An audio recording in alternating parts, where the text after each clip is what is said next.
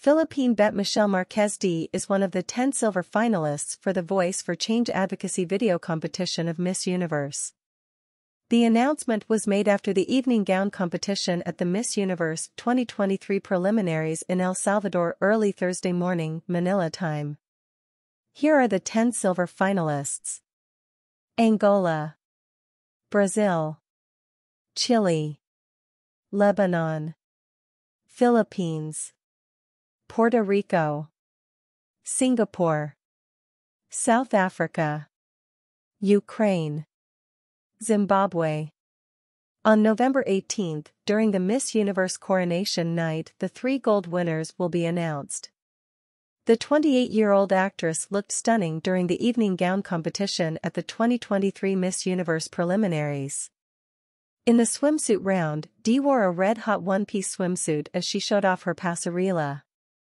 She also shouted "Filipinas" when she introduced herself earlier. The Miss Universe 2023 pageant will be broadcast live from El Salvador on November 19, 9 a.m. on Capamilia Channel, A2Z, Metro Channel, and I Want TFC.